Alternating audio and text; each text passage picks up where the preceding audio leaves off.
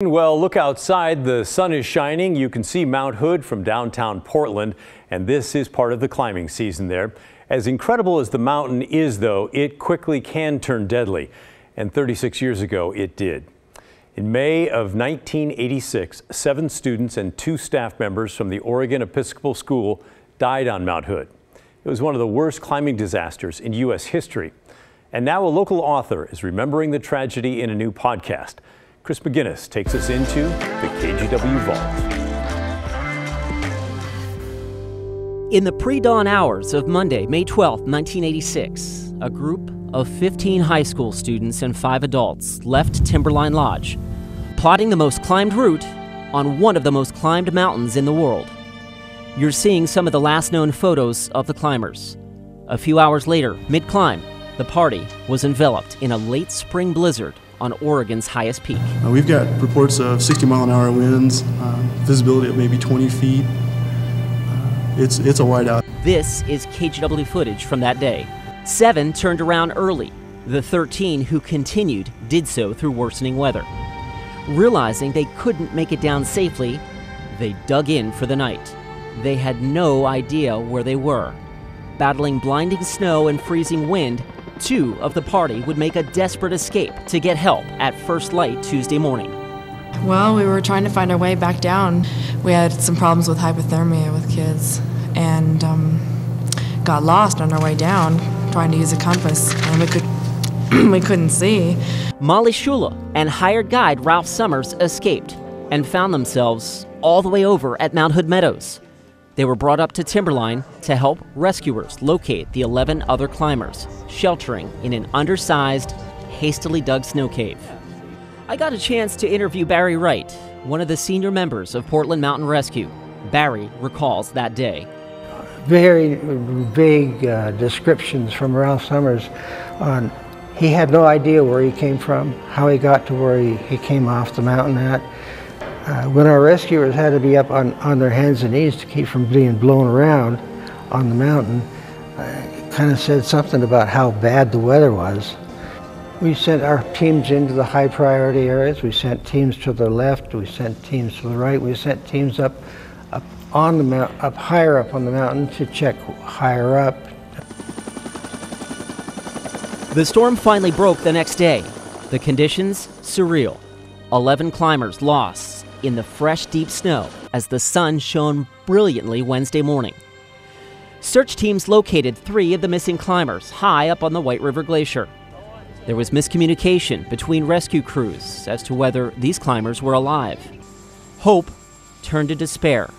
3 teens had spent the night underdressed on top of the snow. These people here are 2 of the subjects that earlier were described as fatalities. They're being rushed in their state, which is frozen at this point, to the hospital for a doctor who is awaiting them and to give them emergency care. Classmates, the climbing community, the whole city of Portland held vigil as helicopters lifted the first 3 climbers to Portland's Emmanuel Hospital on Wednesday, where long-shot life-saving measures were used. Back on the mountain, there was still no sign of the other 8 climbers, and searchers moved on to other locations. The sun was blinding, the weather was spectacular, and teams of rescuers crisscrossed the search area, deep probing for hours. with this team going up, they're going to continue the search, and then we're going to go in, take a break, and go back up until the light fails. Dawn broke on Thursday. Choppers in the air, search dogs, and rescuers on the snow resumed their work all day. The exhaustion of the rescuers was visible. I was up almost straight through 36 hours, 48 hours, 3 days almost, without any sleep, and it definitely took its toll. Then at approximately 5:15 p.m., after a long day of probing the deep snow with 10-foot poles, searchers found something. The equipment cache. The climbers left it outside their cave. About 20 minutes later, digging up 4 feet of fresh snow, the entrance to the snow cave was located. 8,200 feet on the White River Glacier, mere feet from where one of the first climbers was located 36 hours earlier. Second patient's rate is 30. Copy.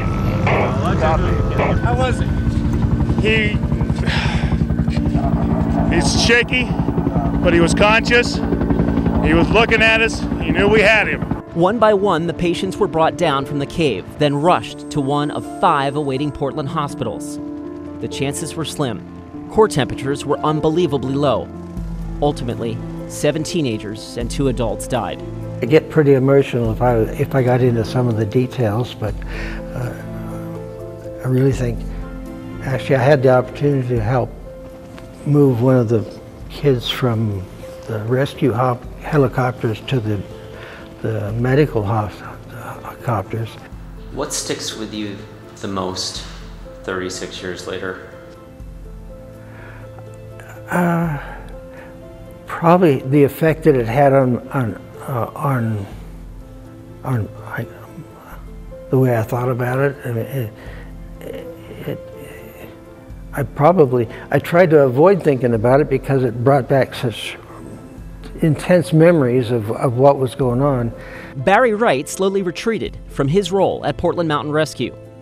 Oregon author Rick Conrad reached out to him in 2014. What was the motivation for the book? Well, I was a recreational climber in the 90s, and everybody remembers this tragedy. And I kept waiting for someone to write the book.